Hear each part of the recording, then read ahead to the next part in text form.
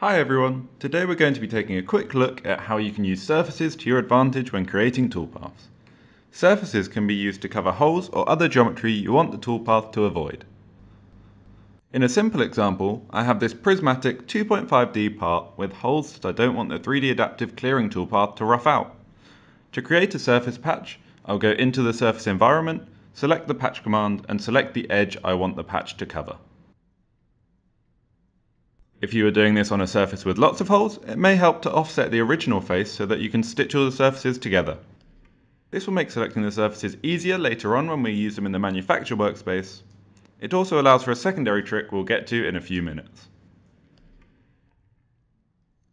Once you've created all the surfaces you'd like, you need to tell the toolpath to respect them. In the individual toolpath, check the box next to Model to override the model you selected in the setup. In this case, you'll just select the surfaces and leave Include Setup Model checked.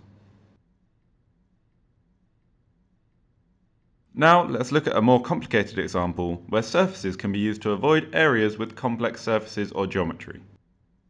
Here, I have a part where I don't want the toolpath to enter each cutout while it's finishing the outer surface.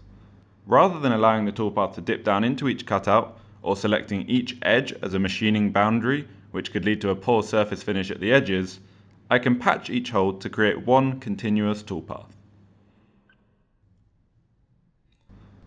When we look at the differences between the toolpaths, it's clear that the surfacing has made a difference.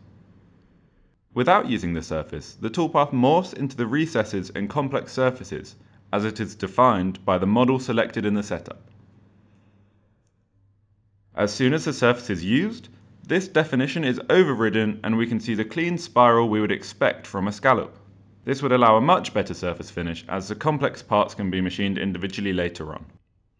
As mentioned earlier, if you offset and stitch the surfaces like I did here, there's an extra trick you can use to further improve the edge conditions on your toolpath. Back in the surface environment, you can use the extend command to bring the offset surface just past the actual edge of the model. By simply extending this edge, the toolpath will continue past the edge of the model. This will reduce any cusps that the ball nose may leave and allow you to obtain a much better surface finish. All that is left to do is finish the complex geometry and the bottom section. Hopefully, this video will help you to machine complex surfaces and holes more efficiently.